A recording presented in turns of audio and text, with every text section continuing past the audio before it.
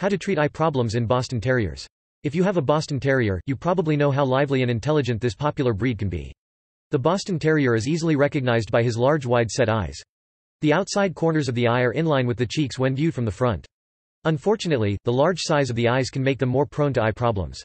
Your dog's eyes could become scratched or damaged, causing corneal ulceration, or your dog may develop cherry eye, early onset cataracts, corneal dystrophy, and dry eye. 1. Recognizing and treating corneal ulcers. Watch for signs of a corneal ulcer. Your dog's eye may water a lot to the point that it looks like he's crying.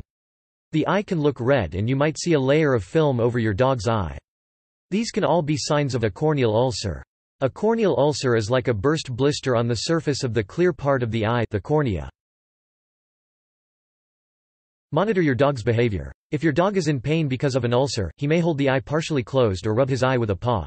Your Boston Terrier might look like he's squinting or sensitive to light.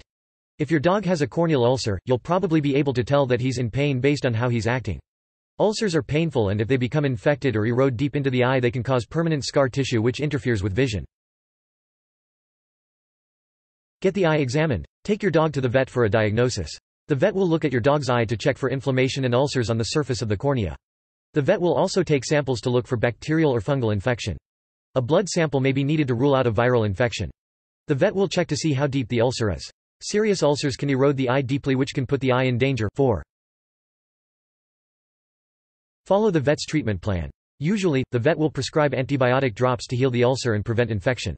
Most ulcers clear up within a week. If your dog isn't responding to treatment, he may need a minor procedure.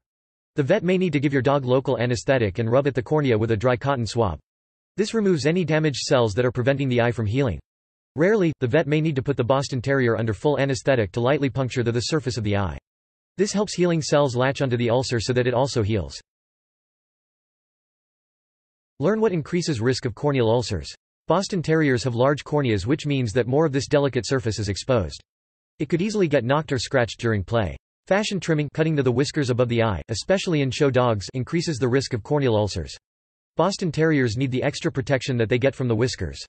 Whiskers give them an extra sense of location and warning of danger so they don't knock into objects.